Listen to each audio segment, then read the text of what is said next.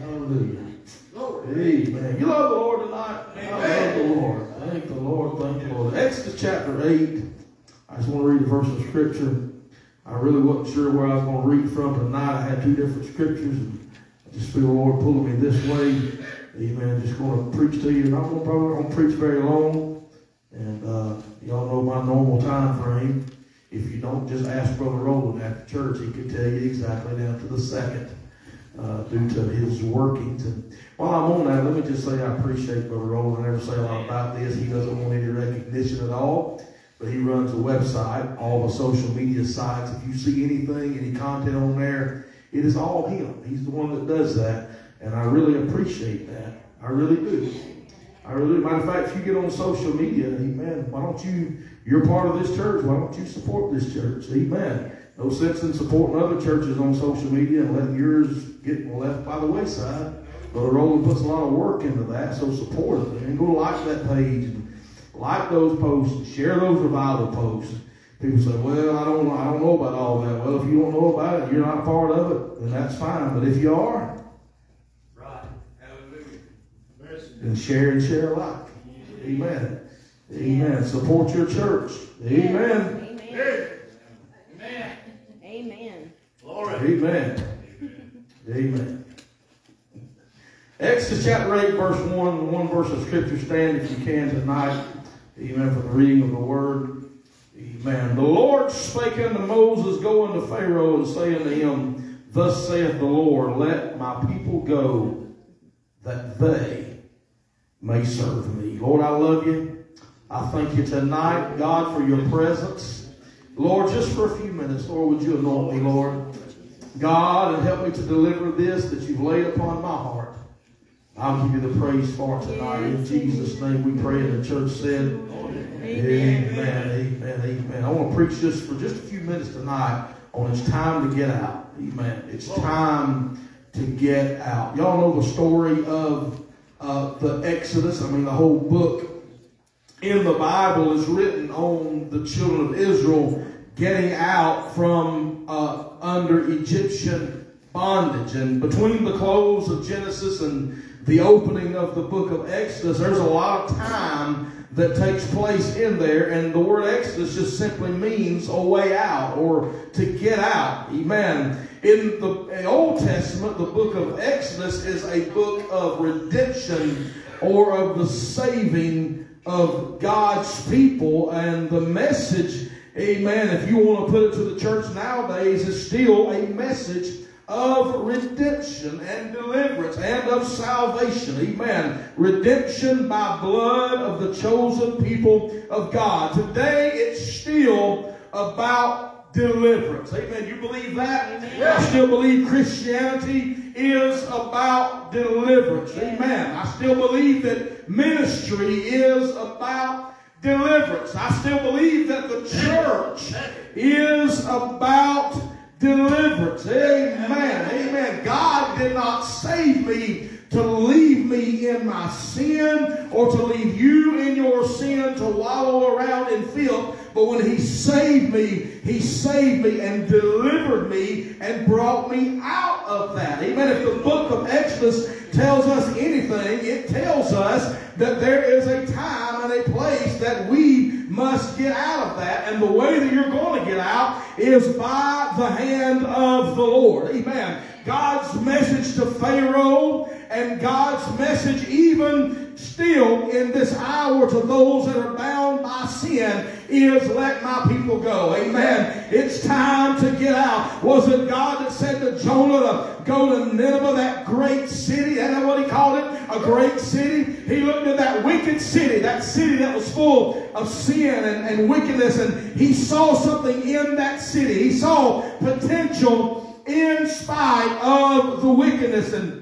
can I just say that I believe even now, amen, that God looks on the earth, and even in spite of the wickedness, I still believe that he sees potential on the face of this earth. Amen. I still believe, amen, in a revival in America. You believe in that? Amen. I do. Amen. If I believe anything about the Bible, I still believe in revival. Amen. I believe in the moving of the Spirit of God at all times. Hallelujah. I've seen revival just break out at the oddest time. I've seen scheduled revival just break out and go. I've seen scheduled revival nosedive into a pond and just fizzle out. Amen. I've seen church services go for days and weeks on end where it seemed like that we were continually in a rut and never could get out. But I still believe in the potential. Amen. I still believe that there is hope for those that feel like they are hopeless. Amen. I look at the potential. Sometimes people look at folks and they'll say, well, they're no good, they're worthless, nobody even cares about them.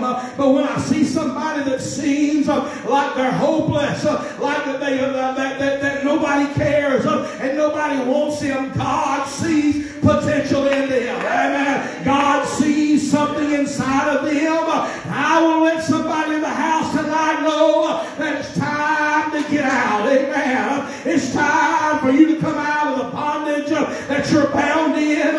It's time for you to come out of the things that have you chained down. It's time for you to have your own exodus, if you please, and come on into the promised land that God has made for you. Hallelujah. I'm thankful tonight that there is a promised land. I know that we can be saved while here on earth. We can enjoy the presence of God while we live right here on earth. But one day there is going to be a promised land. Hallelujah. One day New Jerusalem. One day that city of God. Heaven. Amen. Home of the righteous. Hallelujah. I'm looking forward one day to the great Exodus. But until I get to that Exodus, I'm going to thank God for the Exodus that I've already been in. That's coming out of sin, coming out of bondage. Oh, there's been some times that I felt like I was just chained, like I couldn't worship. Oh, yeah, there was times that I was in my sin and God delivered me. But then there's been times in my Christian walk that I felt oppressed and just bound, like I couldn't worship, just like there was a hindrance, like something had me wrapped up. And thank God for the exoduses that I've had in my walk with God. Oh, I believe it's time tonight for somebody to get out. I said, I believe it's time. If I can say it like this, in the name of Jesus, it's time to get out. I said, in the name of Jesus, it's time for you to rise and walk. In the name of Jesus, it's time for the chains to fall. It's time for the shackles to leave. In the name of Jesus, you can have an exodus tonight. Hallelujah. Exodus tells us how God came down in grace to deliver a people that were enslaved. Amen. It begins that way, but it ends by declaring how God came down in glory to dwell in the midst of a redeemed people. Did you get that? The book of Exodus starts talking about a people that were bound and they were enslaved. And there at the end it talks about how God's glory come down in the middle of a people that had been redeemed. Oh, have you been redeemed tonight? Sweet is the song I'm singing today. I'm redeemed. I'm redeemed. Hallelujah. My blood divine. Glory, glory, glory, glory. Christ is forevermore mine. Hallelujah. I have been redeemed. I got out. Hallelujah. Praise God. I've been through the bondage. And I got out. The devil thought he had me. Hell thought they were done, was done. But my Savior come a calling. And he said it's time to get out, son. Hallelujah. Moses' message was a message of complete deliverance. You know, if I believe anything about the Bible, I believe that deliverance is complete. It's not a partial deliverance. It's not a deliverance that makes me feel good here and bad over here. It's a deliverance that's full. It's a deliverance that's complete. Sometimes I wonder why it is that we think or we believe, because we say we do, that God can heal. Sometimes I wonder why it is that even though we believe that,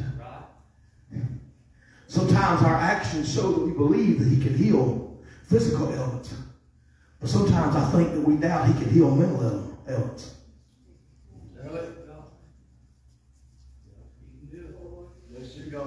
You know, there's some people that you can look at and everything looks just great.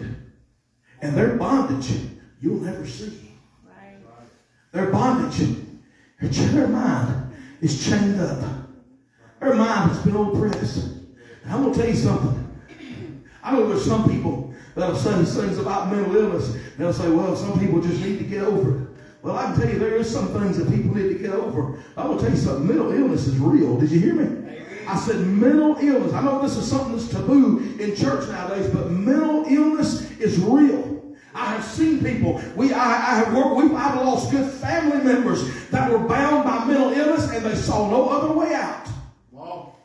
I believe it's real, but I also believe that it's no match for the Savior. Come on now. Come on now. I know the world we live in. I know if you go down the road just a little ways to the rehab place, you'll meet with men that are bound by things that you can touch. They're bound by meth. They're bound by crack. They're bound by alcohol. They're bound by cigarettes. They're bound by tobacco. They're bound by those things you can put your hand on. You can talk to them and they'll tell you what their choice was. But you see, there's other rehab centers. Matter of fact, every city and town that I know of is full of a lot of rehab centers, and most of them have a sign by the road and a steeple on the church. Amen. And the people that are in those rehab centers, many a times you can't walk in and see what they're bound by, but a lot of times you go in just about any church you want to go in right now tonight, there's people in that church that is bound by mental things that they'll never tell anybody about. I don't know why I'm right here. This is not even what I've got. I don't know why the Lord's leading me right here. But I just feel like staying here just a minute and letting somebody know that I know that the mind is a big battlefield. It might be 6 inches by 6 inches, but it's the largest battlefield you'll ever fight on. I'm going to tell you something. There is a King of Kings and a Lord of Glory that can conquer that 6-inch battlefield and conquer that mind and the mental things that you got going on. He can deliver you. He can turn it around, friend, if you'll just give your heart to God. Hallelujah. If you'll give it to God.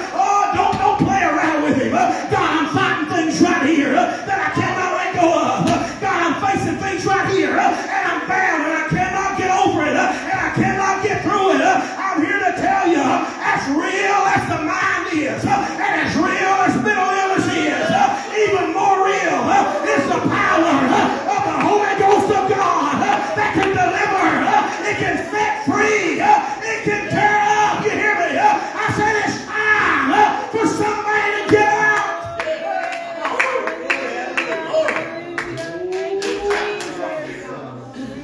Time to get out. It's time to get out. It's time to get out. Oh, hallelujah. I wish somebody and I could hear the voice of the Lord. Can you hear him? Let my people go. Let my people go. Let my people go. They've been bound for too long. Let my people go. They've been chained. They've been shackled. They've been oppressed. Let my people go. In the name of Jesus, let my people go. It's time to get out. I said it's time to get out of that you're bound with tonight. Hallelujah. I know there was a showdown between Pharaoh and God that included plagues. I know all of that. I know all of that. I know that there come a time when Pharaoh said, well, I'm going to give you compromise number one. Why don't you stay here and just sacrifice to God in this land? You ain't got to get out. You ain't got to get away from that. And I feel like the enemy's trying to tell somebody tonight. He's trying to give you compromise number one. Stay in Egypt. What's compromise number one? Stay in the shape that you're in. Amen. It's all right the Satan's trying to tell somebody it's okay that you're bound. It's okay that you're bound and you still go to church. It's okay that you worship a little bit, but I'm going to keep you bound enough that even though you worship a little bit, you're still going to feel the bondage. That's the compromise that he offered them. Stay in Egypt. That's what he said. That's what he said. He said it right here, chapter 8, verse 25. This is what he said. Pharaoh called for Moses, for Aaron. He said, go ye, sacrifice to your God in the land. Stay right here. Stay right here. As long as the enemy can keep control on you, he'll still manipulate you. As long as he can keep you somehow under his thumb and under his finger, he'll manipulate you and he'll turn you in the way that he wants you to go. Come here, son. Come here, Sawyer. Come help me tonight if you will. Amen. I thought about this as I was studying and praying this afternoon. There's been a lot of times that me and Sawyer will go to town, even though he's getting bigger. Sometimes you see how I got a hold of his collar like this. A lot of times if he's got a t-shirt on, it's not as easy. I'll just rest my hand. But sometimes me and Sawyer like to get out. There's been times we got out and went to town, or we went to gun shows, or different places walking around. And a lot of times we get to walking, and usually he'll walk right in front of me, or he'll hold my hand. I don't mind if he's 8 years old, still wants to hold daddy's hand. That don't bother me a bit. There's a bunch of folks in this land that wants to take this young man and defile him and take him away. You better believe I'm going to hold on. But a lot of times I get him like this, because we're walking in a crowd, I'll do like this, or I'll pull him back over like this. Sometimes I'll turn him around like this. I know it's kind of funny right now, but that's what happened. And sometimes when we're standing there, we'll stand still, and I'll put my arm around like this, and we'll walk. He don't seem to mind it. I know he don't, because he loves his daddy. You know what? I've got control over him. I'm going to tell you, the Lord wants to do somebody like this. The only problem is you letting the devil keep his hand on your neck. And the Lord's wanting to pull you this way, and the devil's pulling you back this way. Sorry, son, I'm not trying to give you whiplash. But it seems that every time you try to do something with the Lord, the devil pulls you another way. You know what that is? That's bondage. Thank you, son. That's bondage. You say, well, I'm free. I'm doing what I want to, but there comes the devil, and he's pulling on me again. I feel like I'm free in my mind. I feel like everything's going great. And then I see something, or I hear something, or a song comes across the radio, and instantly I'm bound again. Oh, yeah, it's a compromise. I want to let somebody know you ain't got to live like that. You ain't got to live in that situation. You ain't got to live bound, but you can be free in the name of Jesus.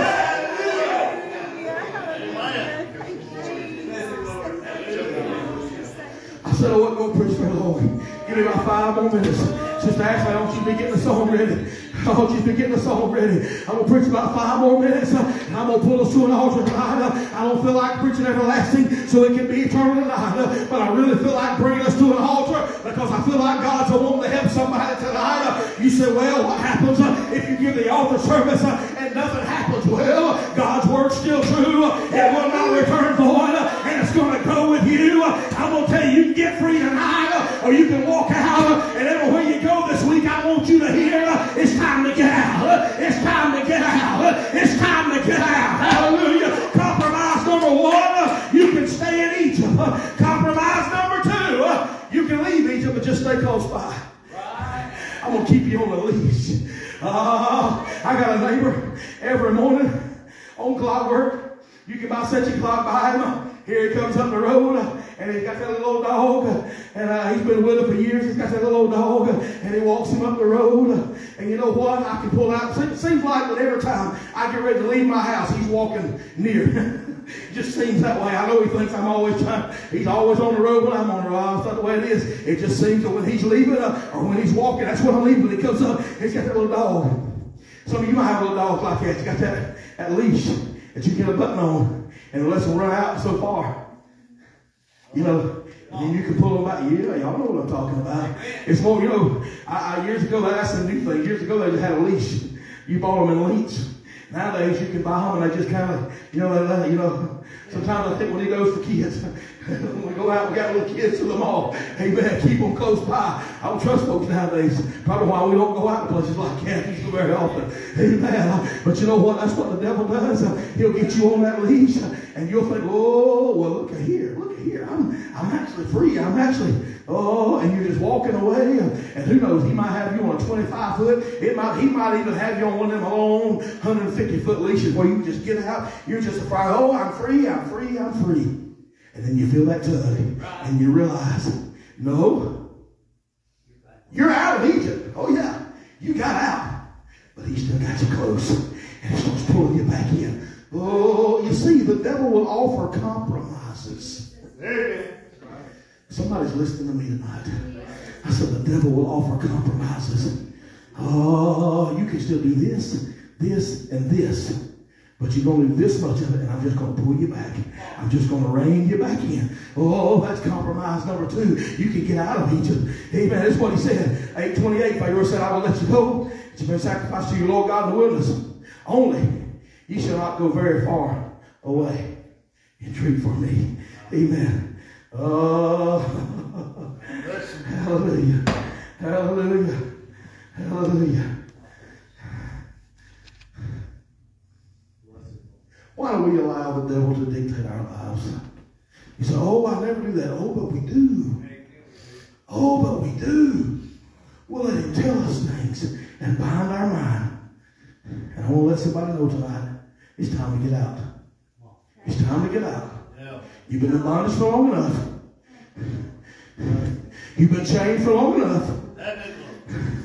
It's time to get set free. Free. Free, free, free. And who the Son set free, the Bible says, is free indeed. Amen. Brother Roland, I picked on you already, and I've been picking on you again. And it ain't been just about a year and a half ago, or maybe just about a year ago, February, and he stood up right there where he's standing at. We was talking about being free that night, and he stepped out into the aisle, and he got to singing, I'm glad I'm free, I'm free, I'm free. And I've testified about this because I saw it that night when he was telling us, I'm free, I'm free. And all of a sudden, it was just like it dawned on him. I really am free. Hallelujah. I really did get free of the bondage. And see what happens is you may feel free and you may think you're free, but the thing is, as long as the devil's got you where he can pull you back in, you're not totally free. You're still tied down. You're still bound. But when you get absolutely and totally free, there's not a devil in hell can stop your worship. There's not a devil in hell that can hold back your praise. And when God frees you, oh, hallelujah, he don't just lighten your burden. He takes the burden. He don't just do it part of the way, but he does it all the way. He'll do it all the way, friend. It's complete when God does it.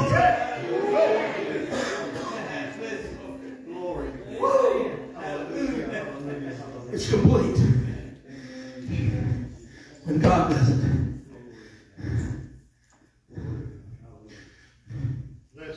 Compromising.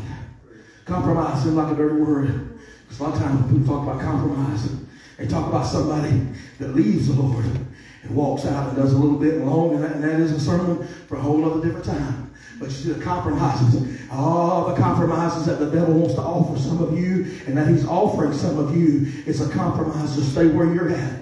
I'll let you out tonight. I'll even let you go pray. I might even let you get a little bit happy. But when it's all said and done, you walk out the doors, you still belong to me. I'm going to let somebody know now it's time for you to get out. It's time for you to get out. When you come to this altar tonight and God does a work in your life, you can leave them doors and never be bound again. Did you hear me? I said you can walk out them doors and never be bound again. You can walk out, and the next time the devil comes at you and he starts to pull he's going to realize real quick that the chains that he had you bound with, he's just holding in his hands because they're not around you anymore. That's what God will do. I said that's what the Holy Ghost will do.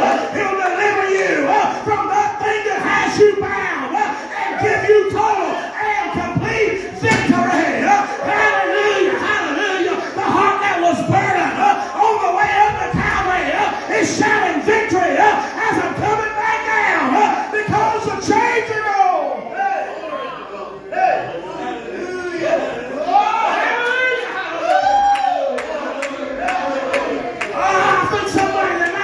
Get out. I said, I think you need to get out. How about the altars are open. They've been open all service. I wonder if somebody wants to get out tonight. Do you want to get out totally? Do you want to be free totally? I said, do you want to totally have victory? Oh, that things. Amen. My altar call tonight is if you're saved and God's done a work in your life and you feel free, I want you to come pray with somebody that's praying. That's